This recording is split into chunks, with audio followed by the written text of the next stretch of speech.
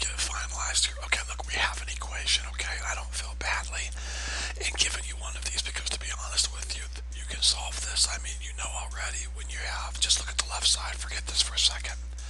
You know how to simplify this. We just did one, two, three of those, okay? So you know how to take this and simplify it down to one fraction. So once you get one fraction over here, I'm just going to make something up like x plus 5 over x minus 10 equals negative 2. Because there's a negative 2 right here. Once you simplify this down to this and bring down your negative 2, you know how to solve these. Or at least you should. This is a rational equation. Okay? So this is a very reasonable equation. I've only given you one of these. Here we go. The first thing you want to do, students, is you want to take this here and get it and to simplify it down to one fraction.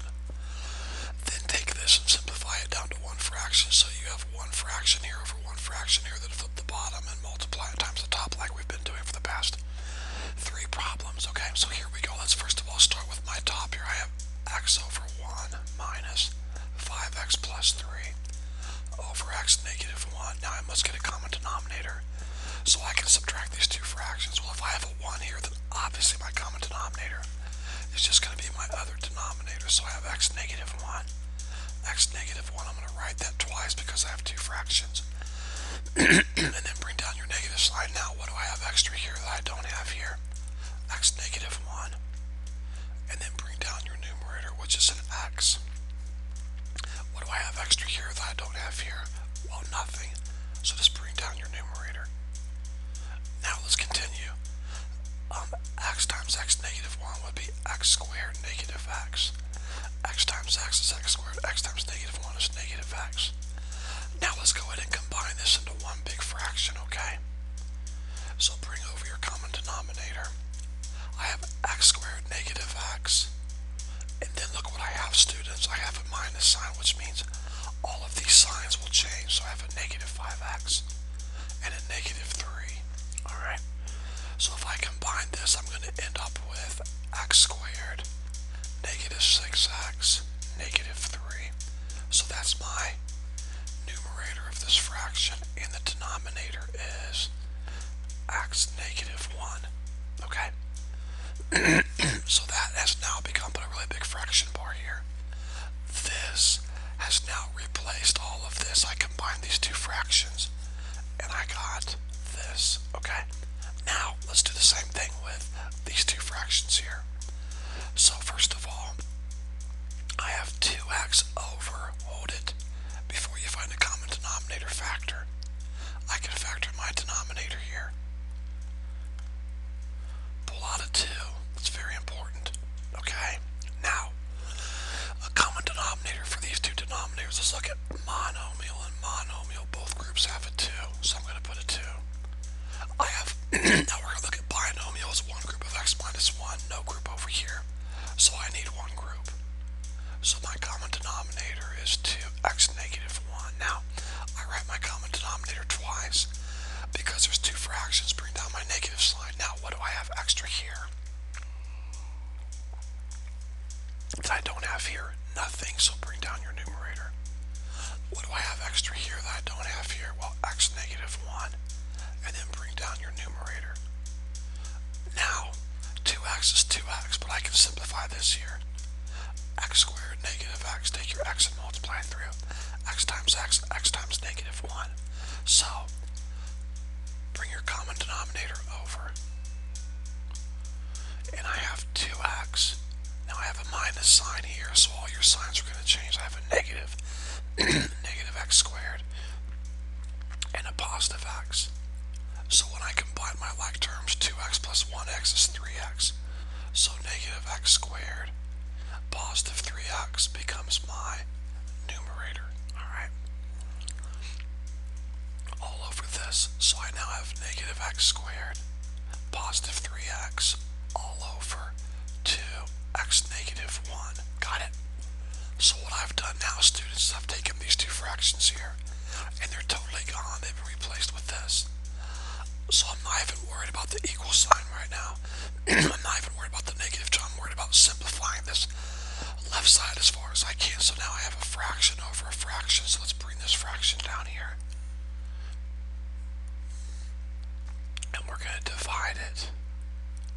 multiply this fraction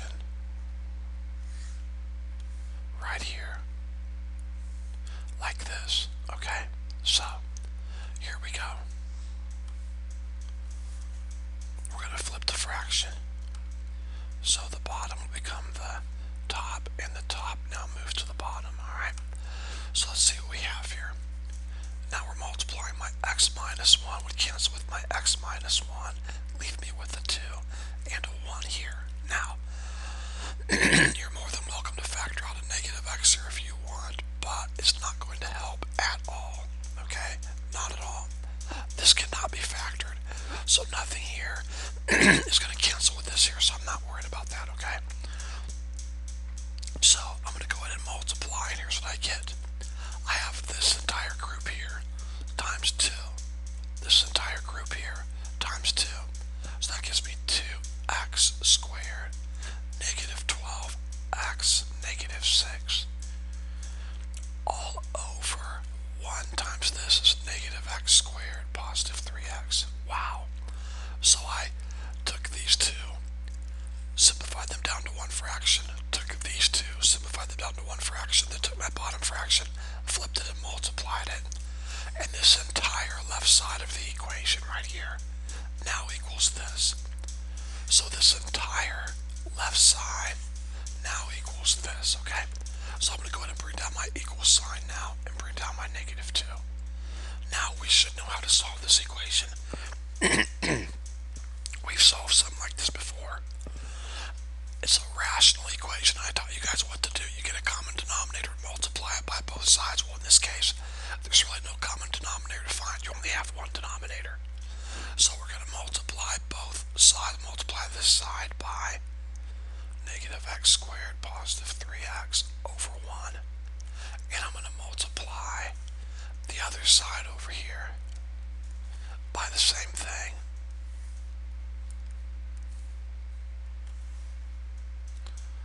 Multiply this side here times this, because that's my denominator.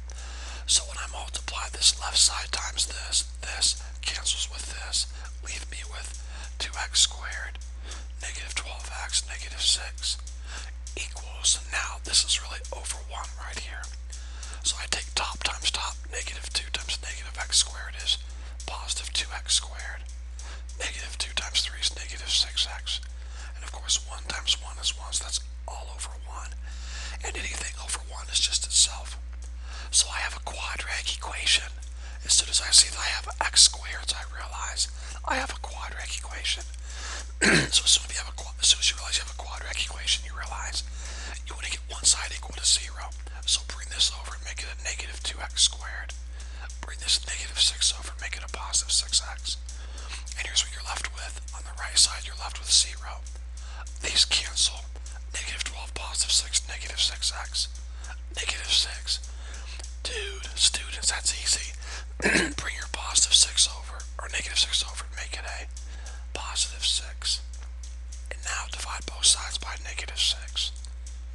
These cancel, and you're left with negative 1. 6 divided by negative 6, negative 1.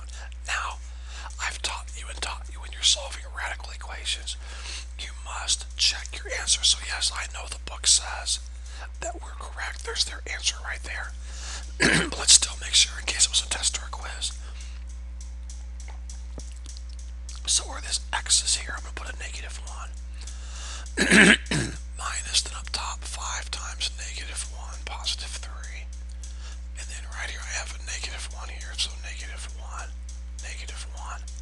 all over 2 times negative 1, all over 2 times negative 1, negative 2, minus negative 1 over 2. Okay, this seems kind of difficult, but I don't think it's that hard, guys. Look, let's just do a bunch of simplifying, okay? First of all, I have 5 times negative 1, that's negative 5. Got it. Negative 5 plus 3 is negative 2. So I have a negative 1 from right here.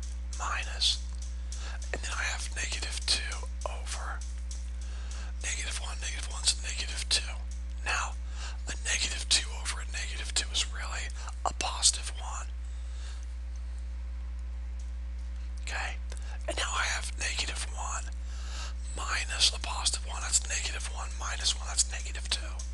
So my entire numerator just became negative 2. Now let's work on the denominator and see what I get, okay? 2 times negative 1 is negative 2. 2 times negative 1 is negative 2 minus 2, that's negative 4. And then I have a negative sign. And then a negative over a positive makes me have a negative 1/2. Now a negative and a negative is a positive. Negative over negative is a positive 1/2 because 2 over 4 is 1/2. And 1/2 plus 1/2 is 1. So my entire denominator becomes 1. What's negative 2 over 1? Negative 2. What is the entire right side supposed to equal? Negative 2. It checks, okay? Guys, I hope this problem's been a help to you. If you have any